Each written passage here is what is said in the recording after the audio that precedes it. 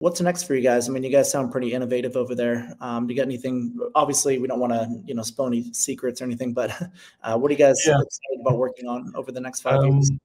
Luckily, we have a very ambitious and daring software development team. So we have an ambitious roadmap ahead of us, many new features that will improve the interaction between the user and the AI.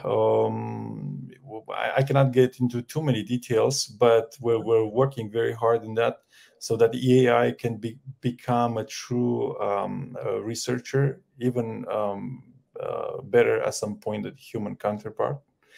So the customer cannot only handle every part of the market research process by themselves, but the quality of the outcome they get from the platform is going to be superior to the one they currently have.